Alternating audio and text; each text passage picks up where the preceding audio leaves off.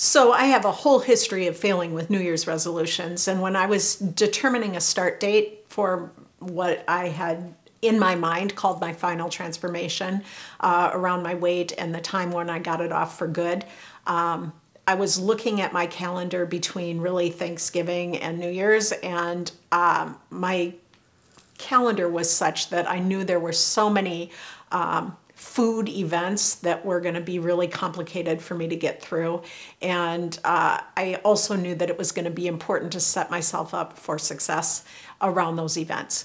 And so realistically, I did not choose to start in a complicated food time. I needed to get through the holiday season. I needed a space of time unencumbered where I could focus on myself. And as much as I did not want to start on New Year's Day, I did choose New Year's Day as my start date because that was when I would have the unencumbered time to really focus on myself. And so what I did differently around New Year's resolution in 2020 was I didn't call it a New Year's resolution. I chose a theme instead.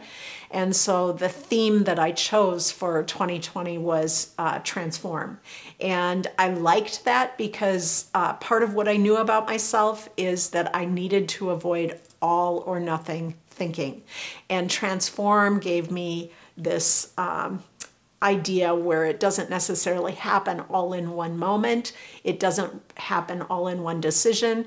It doesn't happen all in one success, and that the idea of transform wraps it all up together and allows for an ebb and flow that takes place over time.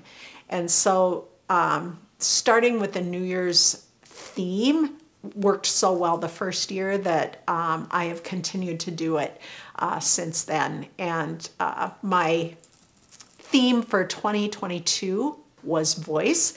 And here I am at the end of 2022 voicing things around the theme that I started in 2020.